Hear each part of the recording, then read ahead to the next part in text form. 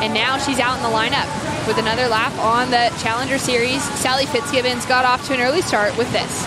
Yeah, this has been characteristic of the last few rounds for Sally. It seems to be her game plan, just not wasting any time, not wanting to be lost out there in the lineup. Bit of kind of horizontal surfing to set this thing up whilst it comes into the inside. Then she starts to go a little bit more top to bottom. Bit of a slow pace to that wave for her, but she's still able to get that quicker kind of start and lay into a few more open face cars. The thing just keeps on giving. I heard Bugs talking about it before too. It's just, they just keep rolling and rolling all the way through to green out there.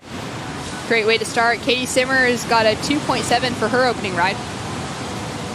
Yeah, this is just a little score, similar kind of horizontal surfing. You can see in her stance.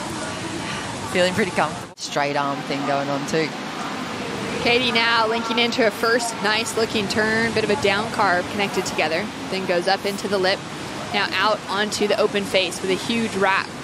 Back into the foam, hits that power section, and it gives her that boost into the next bit of corner to work with. She's now going to be real patient, bit of straight arm, bit of straight legs there, standing tall, and then hitting the power, making everything look so easy for Caity Simmers. It's going to be really exciting to see who gets the upper hand. Yeah, big opening carve first maneuver, just handles the wobble and bubble quite well, has to touch the face a little bit there to gain some more stability. 2 stages that Caity, but just gets back to that kind of solid rail work there, and she's just really casual, really quiet body-wise in between those turns. As we take a look now at Caity Simmers, she already dropped an 8.33 and had another opportunity here. Yeah, loose and free over that top turn. 2 stage down the face carve there because she had to kind of readjust for the lumps, but I just like how quiet her upper body is, how deep she gets into that rebound as well, and effortlessly she just does. She's kind of like John. She really got through it up there, but a bit late on that end section, Shannon. Sally's 4th wave here. Scores coming through now. Yeah, big snap to open up. Nothing else just after that though. Like a critical snap, really far. Great scoring potential on offer as we are in finals day for the Boost Mobile Gold Coast Pro. Caity Simmers currently putting Sally Fitzgibbons in a combination situation. Sally now driving hard off the bottom, digging that rail in with a great looking carb to start things off. Kicks back into the foam. Now building speed and momentum as she gets a good looking section opening up in front of her. Hits it, throws those arms high. Transitions around a big section and lays into the rail. Great looking wave opening up, and a lot of opportunity now for Fitzgibbons. She hasn't had a wave with this much size yet in the semifinals. Big float to continue down the line.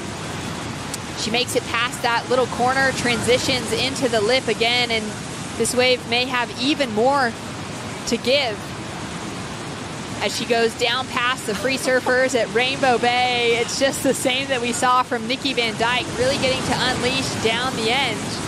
It's going to take her a long time to make it back to the top of the lineup. Just off-timed it. Here's the replay of this whole wave now. Now lock in, this is a marathon replay. There's a lot of work going on. You got this, Jess. Yeah, there's a turn in the middle. I'm just going to wait to see. I think it's this one. Yeah, that one. I feel like she was looking for the projection, and she got really light on her feet to come over the top of it, but she was just kind of a little bit too late.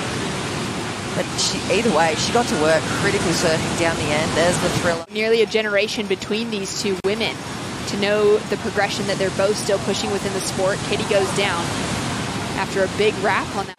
And it was a great matchup for a young competitor like Caity to find herself walking in second to a woman with so much experience behind her in Sally Fitzgibbons. Now with a heavy drop, she'll kick out of that without any scoring potential on offer. And I'm sure that in the future we're going to see these two in a few more great matchups, especially considering that they're both in the mix on the Challenger Series. Now Sally with another opportunity. Remember, she's chasing a huge score. Great rail work to start off on. Horizontal surfing.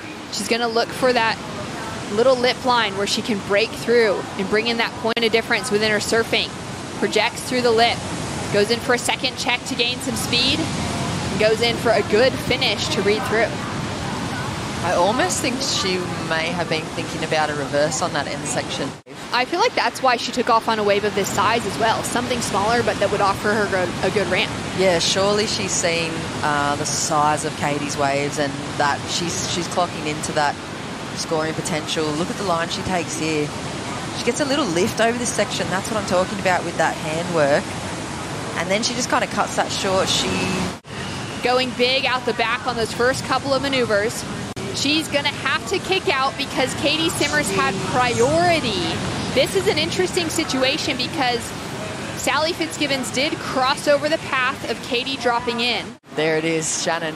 Priority interference determined. Sally Fitzgibbons on Caity Simmers. So Sally loses her second scoring wave. She's now sitting with a single wave score of a 7.67. Will not have the second there. And Caity Simmers locks herself a spot into the final.